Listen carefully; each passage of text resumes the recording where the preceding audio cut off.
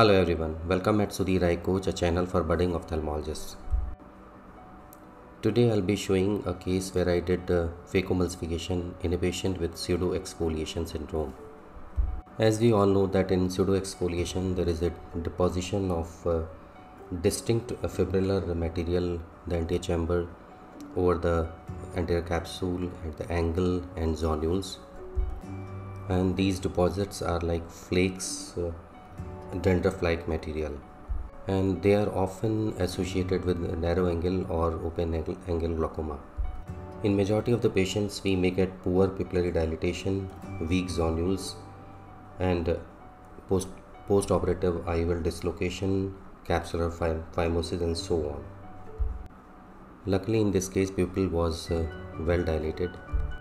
Here I started with the rhexis, which is slightly larger than which I normally perform, because larger rhexis can reduce the possibility of zonular dehiscence during phacosurgery, and it gives less stress on the capsular bag also.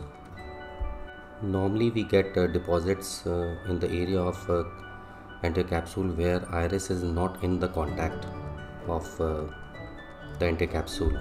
Sometimes we may get intraoperative surprises like zonular dehiscence.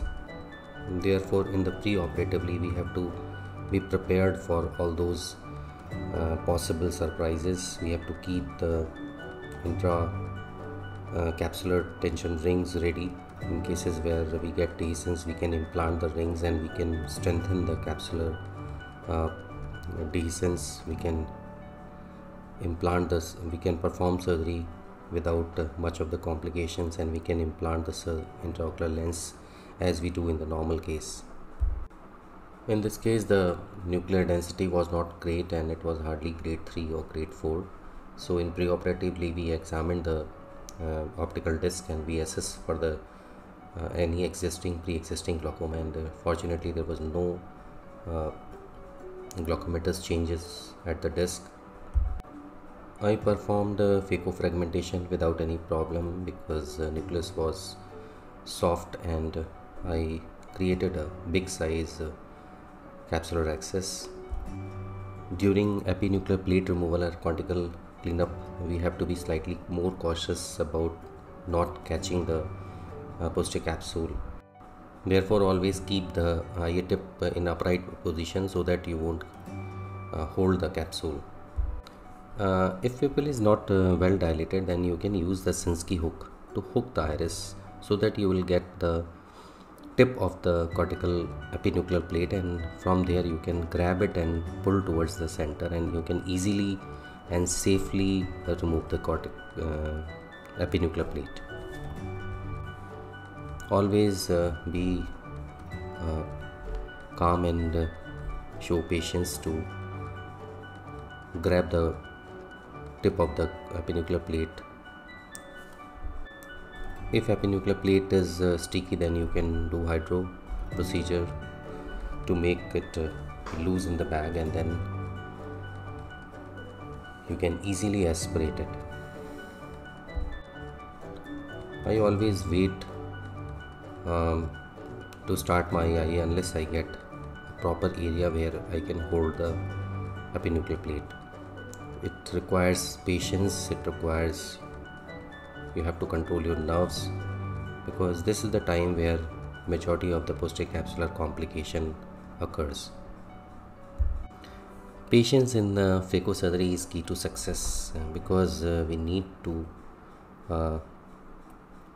perform surgery without any event, and our prime aim is to implant a lens in the bag, because in the bag implantation resolves so many post-operative complications like discomfort, irritation, and low-grade uveitis. Here you can switch between two different modes of IA. You can go in the cap-vac and you can grab the posterior the epinuclear plate near the posterior capsule, and you can create the area where safely you can aspirate the epinuclear plate. This is very important aspect of removal of appendicular plate and cortical matter. In the cases where posterior capsule is laxed and loose, you have to be very careful during cortical matter cleanup.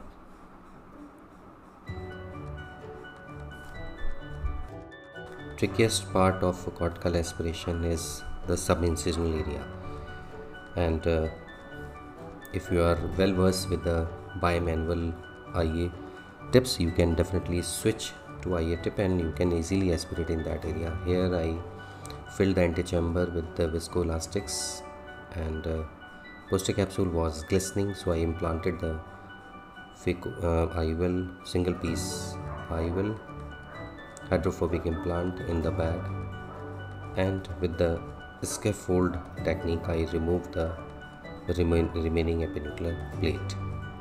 Now remove the viscoelastics thoroughly from the antechamber and behind the IOL. Do not leave the viscoelastics, because in the cases where pseudo-exfoliation flakes are there at the angle, the patient may often get post-operative raised intraocular pressure. Thanks for watching.